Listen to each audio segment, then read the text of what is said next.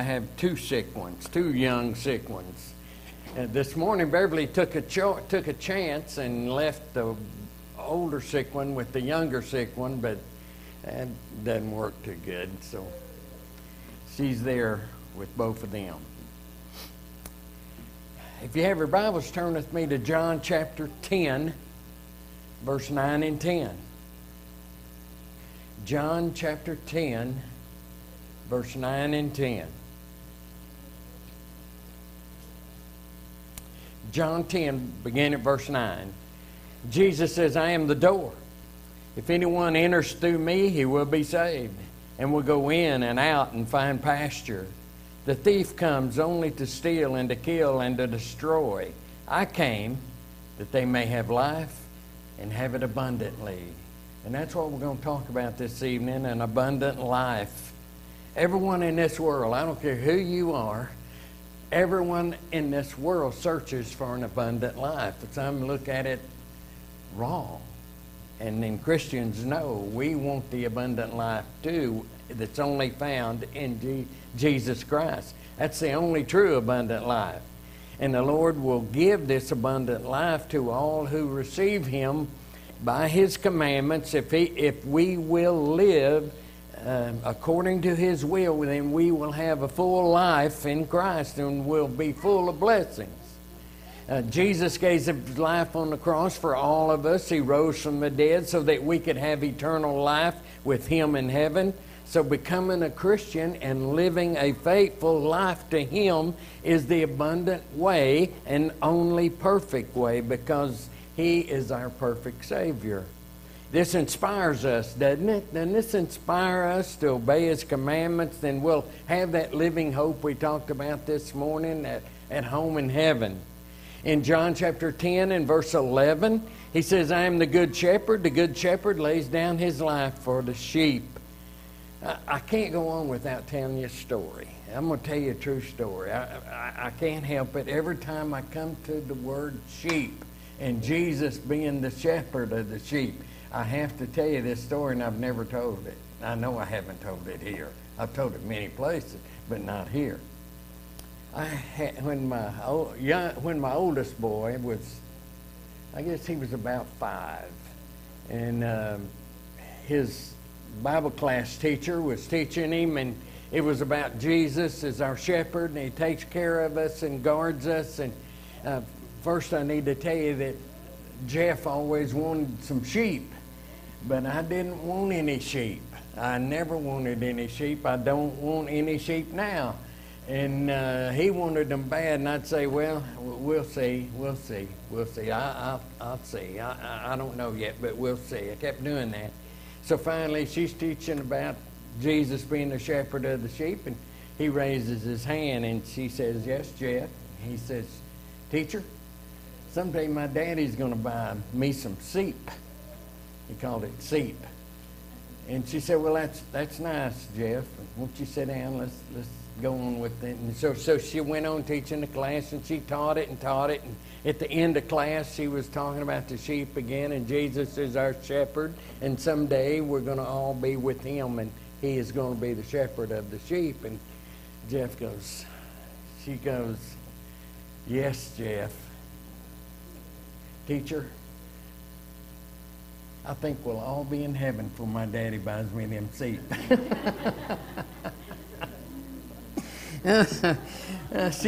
He had me pegged pretty good, didn't he? He had me pegged good. But the good shepherd, John 10 in verse 11, Jesus says, I'm the good shepherd. And the good shepherd lays down his life for the sheep.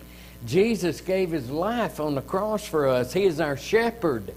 And we follow Him through this life. Without Him, we can't find an abundant life. You can't find it. Without Him, there's no forgiveness of sins. There's no chance for a home in heaven after this life. Having an abundant life is conditional on our obedience to Him. Revelations 22 and verse 14 tells us, blessed are those who wash their robes so that they have the right to the tree of life and may enter by the gates into the city. So those who live their lives without Jesus Christ will never be truly happy in their soul. They may think they're happy. They ask, sometime you've heard this, I know you have, how can anyone be truly happy in this world? How can anybody be truly happy in the terrible condition our world is in? I've even heard people say, what is the use of living? What is why would you have an abundant life in a world like this that's really not worth living? And they lose a great opportunity, don't they, to be a Christian and live an abundant life? How is abundant life different from the world?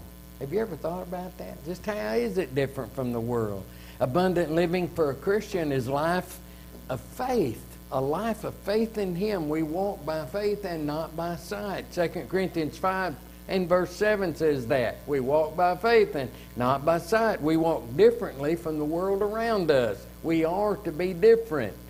And so we walk with the eyes of faith. We walk with the hope of God. Our walk is a life of obedience to Him. Hebrews 5 and verse 9.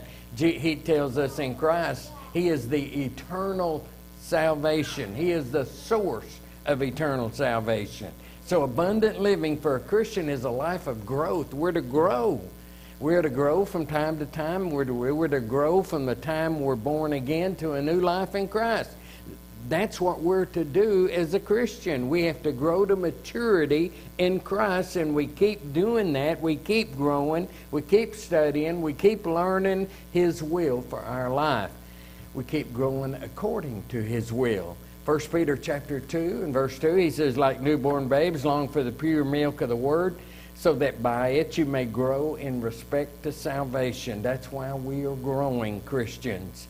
Abundant living as a Christian is a life of prayer.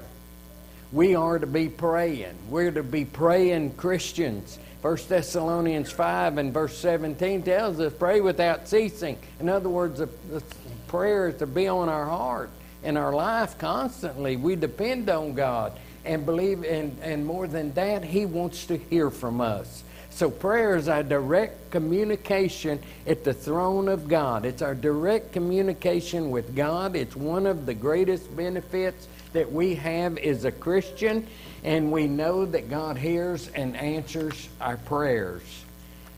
We are to be workers for the Lord to have an abundant life. Matthew 28, verse 19 and 20 in the Great Commission. Go therefore, make disciples of all nations, baptizing them in the name of the Father and the Son and the Holy Spirit, teaching them to observe all things that I command you, and lo, I'm with you always, even until the end of the age.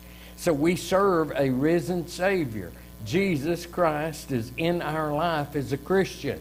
And as a Christian, we are to bear fruit. We're to be a fruit-bearing Christian. We want everyone to have an abundant life. When I think of fruit-bearing, I think of where I used to go to high school in AD 30. There was a pear tree, and 2-a-day practices were going on. And you guys know my age. You know we didn't get any ice, we didn't get any water, we didn't get nothing. Just go out there and work and die. And we made it. And every time after practice, the line was so long for the water fountain that I would walk over to this lady. She had a pear tree in her yard. And I'd grab me a pear and eat that pear. It's so juicy and sweet, and it tasted so good. And the second day, that lady had a chair for me underneath that tree. So I'd go over and I'd get a pear, and I'd sit in that tree, and I'd eat some of her pears. And we're to be fruit-bearing Christians. She was bearing fruit for me, wasn't she? And we're to be fruit-bearing Christians. Jesus told us to be an example in this life. There's only two kinds of people in the world. There's the saved and there's the unsaved. And God wants all to be saved. We're to be the light in the world. We're to be the salt of the earth. And we grow in Christian graces. I want you to turn to 2 Peter chapter 1. 2 Peter chapter 1, and I want us to look at some words here.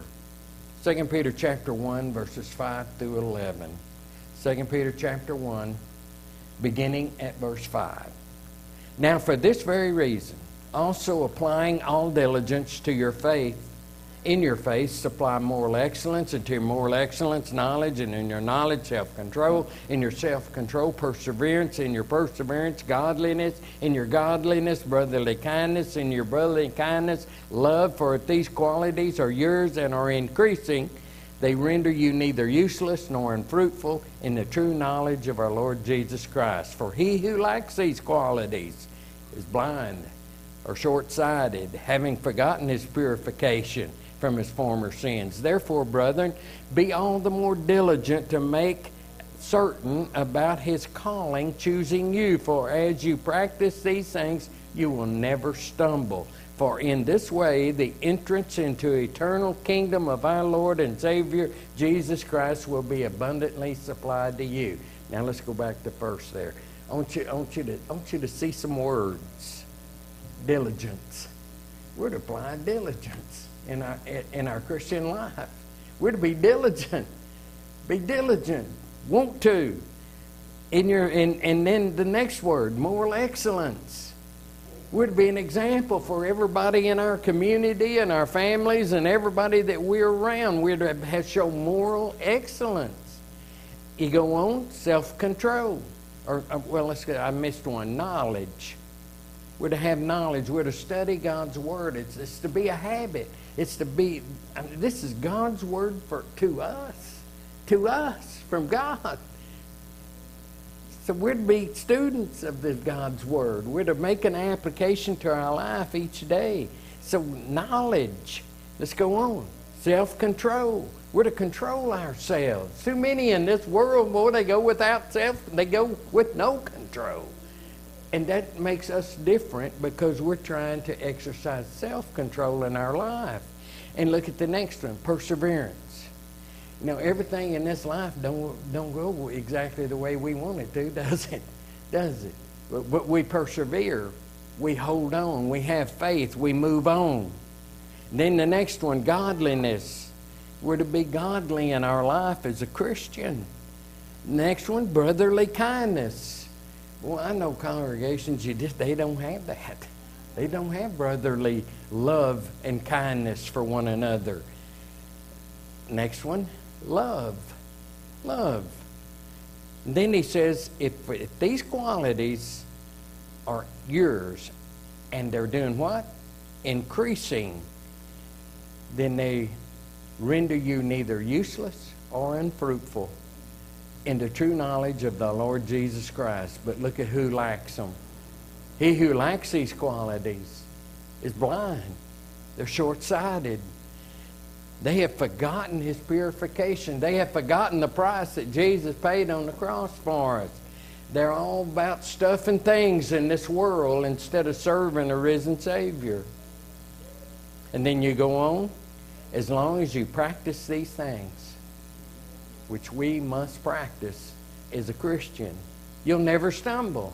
Never stumble. For in this way, the entrance into the eternal kingdom of our Lord and Savior, Jesus Christ. And that's what we want. That's why we are to live an abundant life and be abundant. Living an abundant life in Jesus Christ on this earth is now listen to this. You watch me.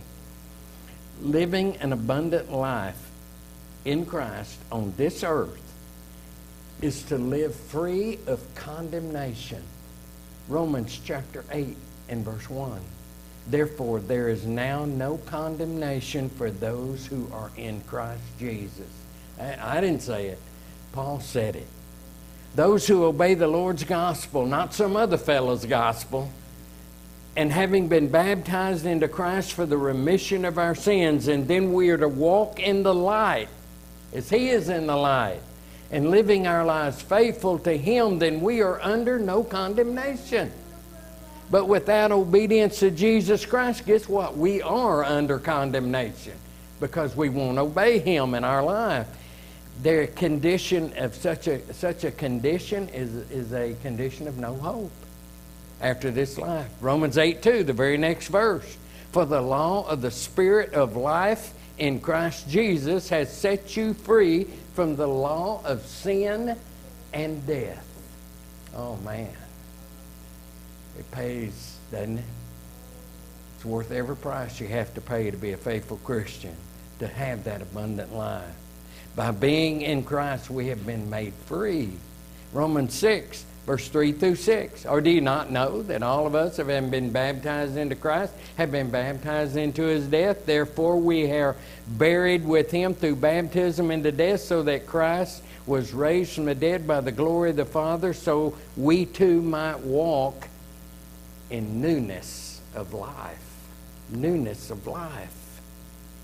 For if we have become united with him in the likeness of his death, certainly we shall also be in the likeness of his resurrection.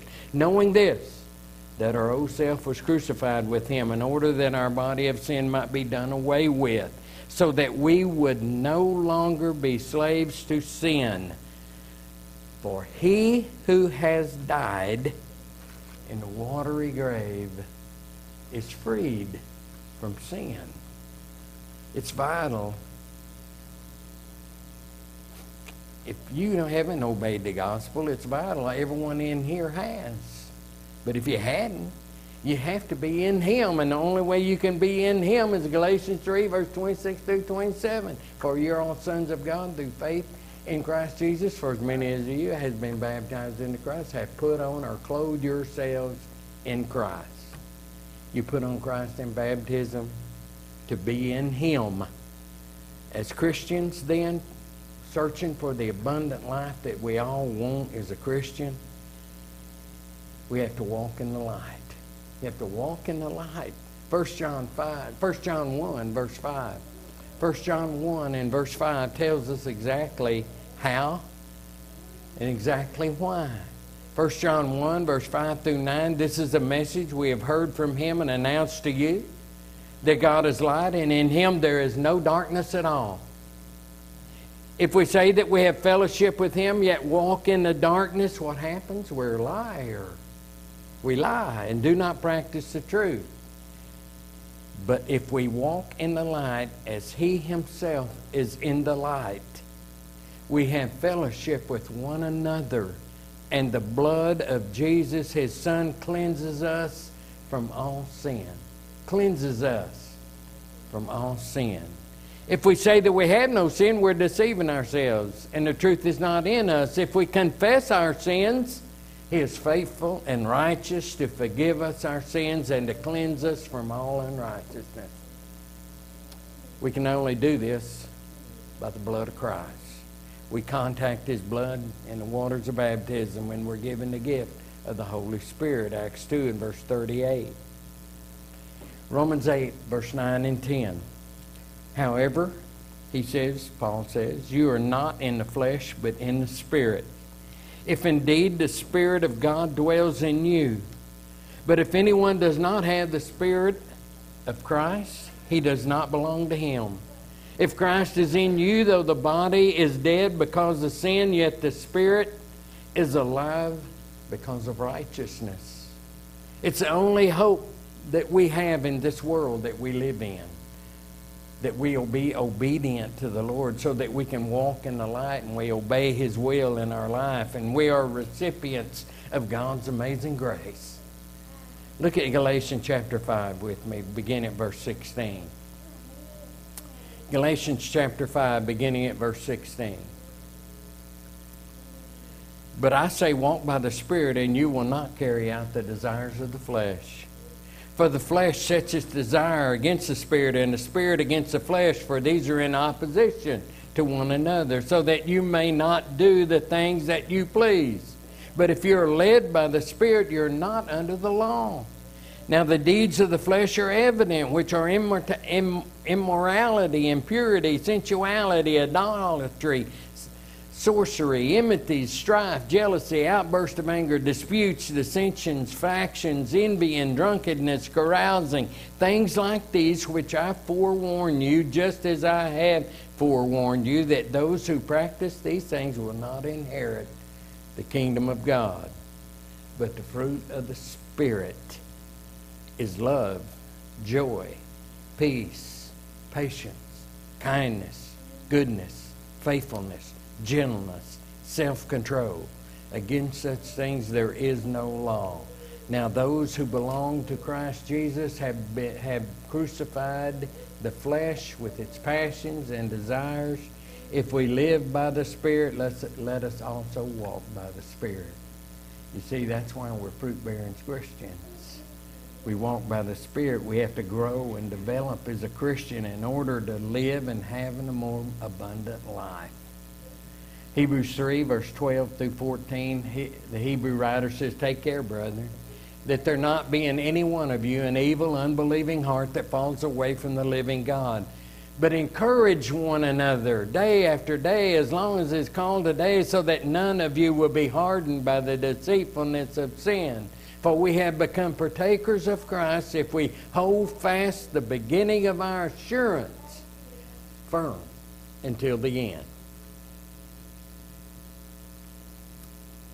So a Christian, someone who wants to be a Christian, the truth has to be searched for and has to be learned. The truth of God's Word must be believed with all the heart and soul and mind. Then the truth has to be obeyed. Peter and the apostles told believers on the day of Pentecost exactly what to do. There wasn't no shortcuts in Acts chapter 2 and verse 38. Once we become a Christian, we want the abundant life, and so we are under obligation to love the Lord and love our neighbors. Matthew 22, verse 37 through 39, Jesus says, "You shall love the Lord your God with all your heart, all your soul, with all your mind." This is the great and foremost commandment. The second is like it. You shall love your neighbor as yourself. That's not easy, is it? We are to love our fellow brothers and sisters in Christ. It's a challenge for us. 1 John 4 and verse 20, we're to love our neighbors and our friends. And the biggest challenge of all, love your enemies. Romans 12, 20 and 21. But see, we're growing every day as a Christian. We're learning how to do these things. Have an abundant life is obedient to God. Our Lord and our Savior, Jesus Christ, is the author of eternal salvation. Hebrews 5, verse 8 and 9. Those who love the Lord faithfully, we follow Him. Those who reject Him, those that refuse to obey the Lord, will be condemned at the judgment. So let's review those facts again. If you are a Christian, are you walking in the light? Are you living faithful in your life each day? Are you the proper example to others in your community or anybody you come across? If not, you need to turn back, come back to Him and repent before it's too late to be the proper example. We all want that abundant life. If we can help in any way this evening, won't you come while we stand and sing?